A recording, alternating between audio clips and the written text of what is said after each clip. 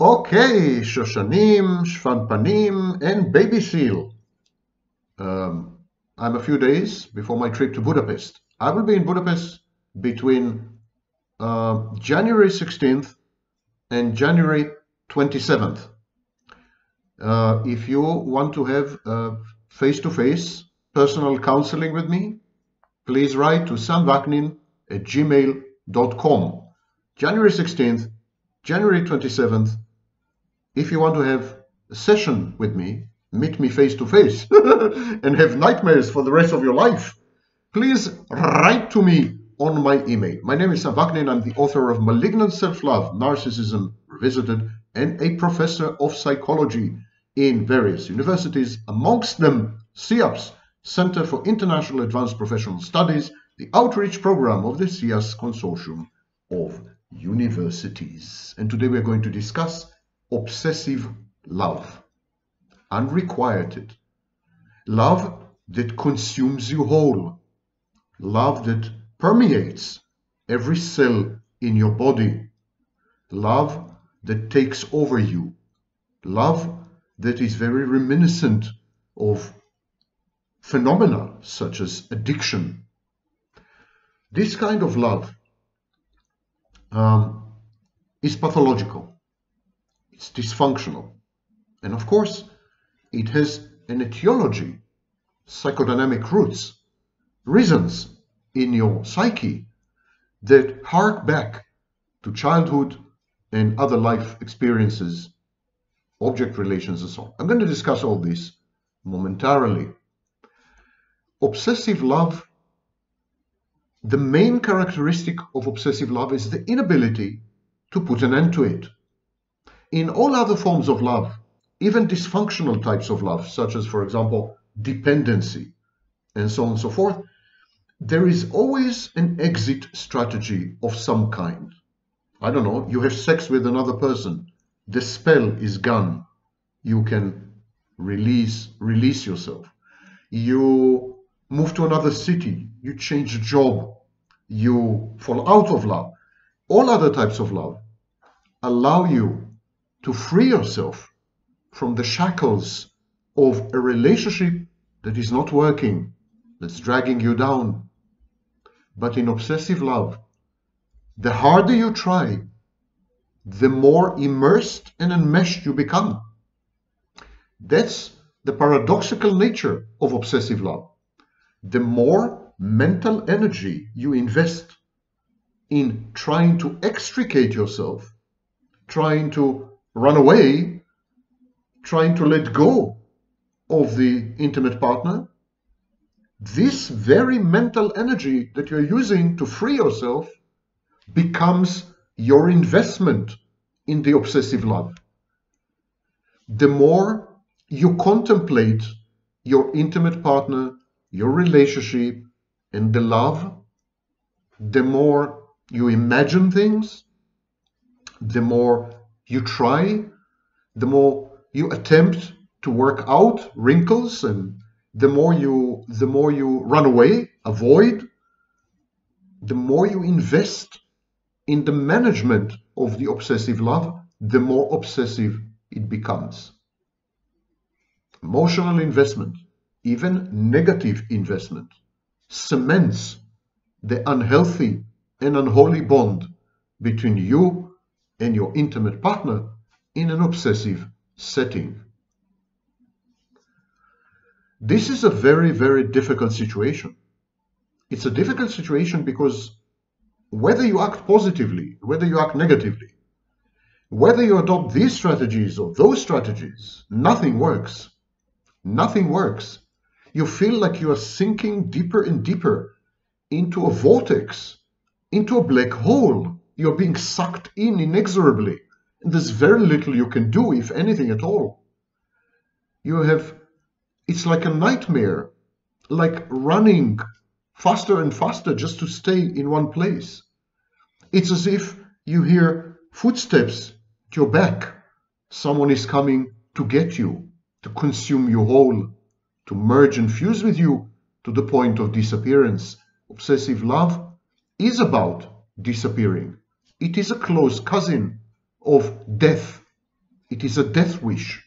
It's a self-destructive, self-loathing, self-hating, self-harming, and largely self-trashing syndrome. You find yourself inside the obsessive love because you want to avoid life. You want to let go of reality. And you want to vanish into a togetherness which is so acidic that it will consume you and dissolve you and leave no trace behind. Somewhere in your mind, there is the underlying belief that you can find happiness only by ceasing to exist, and that existence and pain, presence and hurt go together. Emotions, intimacy, involvement, commitment, all of these portend pain, agony. You don't want this pain. You're anxious, you're depressed, you hate your life, you detest yourself, you resent and reject the world, reality, your environment. You just want to close your eyes and go into eternal sleep. And what better cradle than your intimate partner? And this is the true character of obsessive love. It's a suicide pact. It's about dying together. Underlying obsessive love, there are bad object introjects. Now, I recommend that you watch my previous videos about bad object introjects, especially the video about you don't deserve to be happy. So, what are bad object introjects? These are the voices of significant others in your life, primary objects, caregivers, parental figures mostly, mother more specifically. These are introjects, voices, representations of these people, internal objects of these people that represent these people in your mind, snapshots of these people that have a voice. And these voices keep disparaging you. They keep telling you you're bad, hence the phrase bad object. You're bad, you're unworthy, you are not lovable, you should harm yourself, you should hurt yourself, you should be self-punitive because you're deserving of punishment. You're not deserving of happiness. And these are the bad object introjects. And bad object introjects spew out an endless stream of negative thoughts, automatic negative thoughts, like, I don't deserve better, I cannot be loved, everything I try in a relationship will end disastrously, I will undermine myself and my partner, it will all end in a calamity. Calamity, red wine. So all obsessive love is a way of validating, affirming, and confirming the voices of the bad object introjects, these automatic negative thoughts about yourself. Obsessive love is intended to prove to you yet again that the bad object is right by failing in their relationship.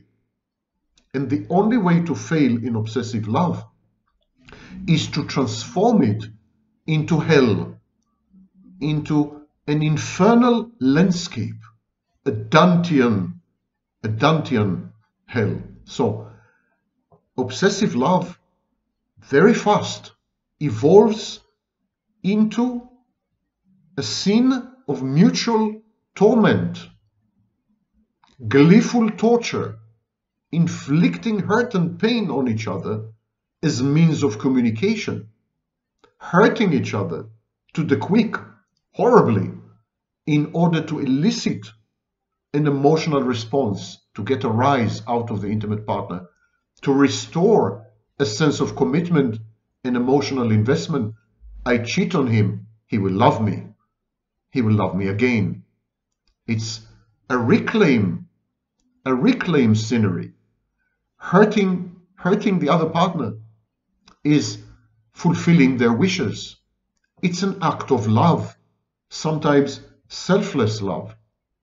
Obsessive love, therefore, is not love at all. It's a form of extreme hatred. And this is known as ambivalence. But obsessive love is also a fantasy defense. One of the sentences that keep replaying in the minds of people in obsessive love is, he is or she is the perfect match for me. She is my twin flame, my soulmate. It's a fantasy defense. Narcissists, and to some extent borderlines, take it a step further and they establish an actual fantasy, the shared fantasy, and they invite in intimate partners. The shared fantasy of the narcissist is about a mother figure. The shared fantasy of a borderline is about an intimate partner who would regulate her, stabilize her, make her feel safe, and finally engulf her and assimilate her. These are the fantasies that underlie obsessive love, and the borderline's love is always obsessive love. And to a large extent, the narcissist's love, at least in the initial phases, love bombing, etc., is also obsessive love because it involves fantasy. It is not grounded in reality. It requires idealization of the intimate partner, imposing on the intimate partner unrealistic expectations and demands that are bound to set the intimate partner for failure, frustrate her, and hurt her badly, pushing the intimate partner to do ego-dystonic things, things she feels uncomfortable with, actions that she hates, kind of brainwashing her and training her to not be herself. All these are features of obsessive love. And then we have, of course, catastrophizing that I mentioned before. I will never find such a perfect partner again. He is so suited to my needs. He is so resonant with who I am that he's the only person on earth who can cater to my emotional needs. He's the only one who really understands me, cares for me, and loves me. No one has ever loved me before the way he does. It's about falling in love with the way you are loved. Obsessive love is a sick, malignant form of self-love because it's a way to experience self-love through the gaze of a dysfunctional, mentally ill other. In this sense, obsessive love is a form of trauma bonding, as both partners traumatize each other and then reward each other, hurt each other and then comfort each other, cause each other debilitating pain and then soothe each other. And so this creates intermittent reinforcement and trauma bonding. Obsessive love is a reenactment, as I said, of early childhood conflicts, mommy issues usually, or later life conflicts with parental figures, including daddy issues. It's about regressing back to childhood. You see, if you regress back enough, if you reverse your life sufficiently, you end up not being.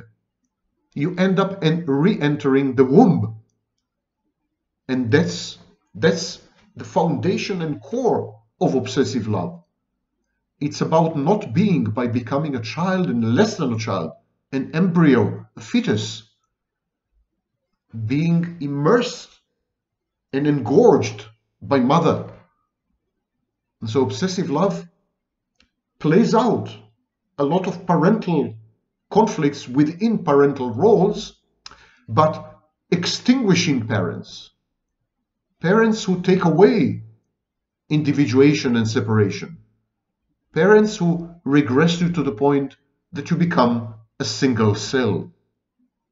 Obsessive love is an addiction, of course. And because it is an addiction, it's addictive. I don't recommend that you rush from one addiction to the next. If you have just miraculously exited an obsessive love relationship, don't rush into another relationship. Take your time. Get to know yourself. Realize what had happened. Find out your weak points, vulnerabilities, and chinks in your armor, Tell yourself, never again. Define the kind of intimate partner who would not put you through the grinder the same way. Create a job description. In case you cannot select a mate, you cannot team up with an intimate partner who is more healthy and more functional, don't have a partner at all.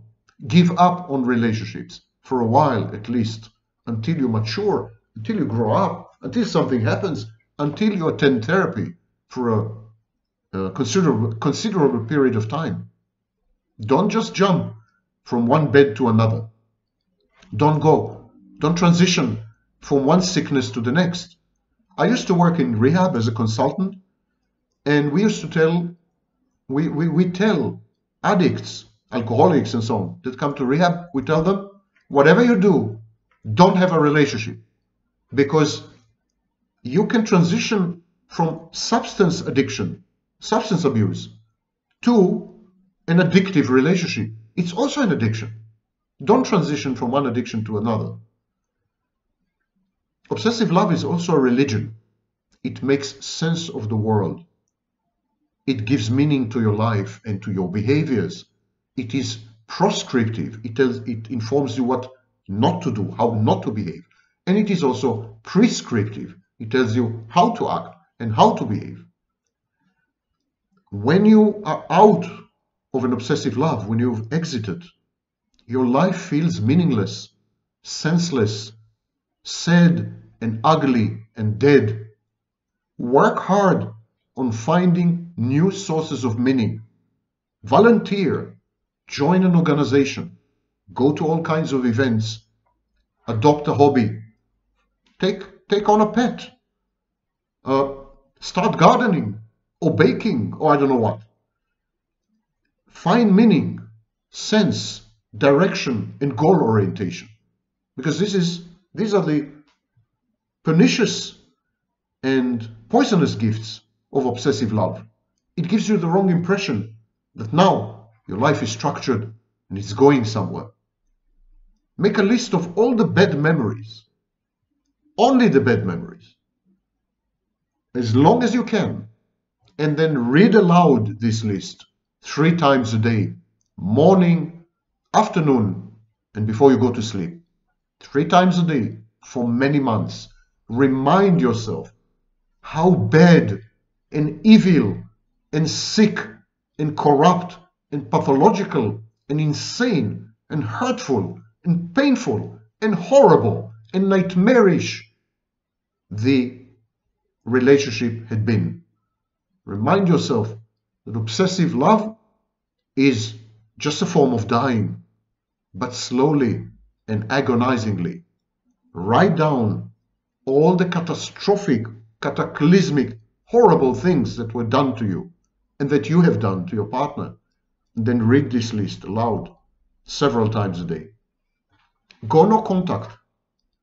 Go no contact. Watch my video on no contact. It describes 27 strategies. Do not stalk your intimate partner on any social media. Cut him off. Block him everywhere. And imagine your intimate partner with others. The more you do that, the more disaffected you become, the more you lose your attachment and emotional investment.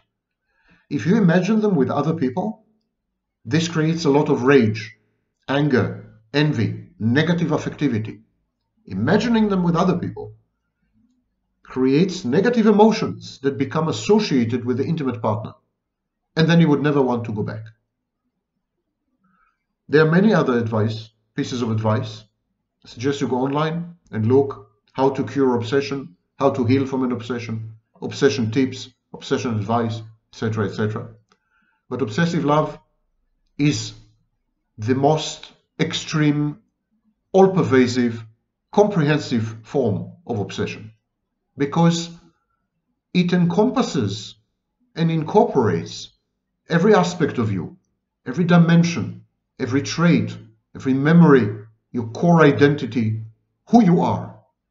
It's about you. It's not about your intimate partner, who is merely a tool for your own self-destruction.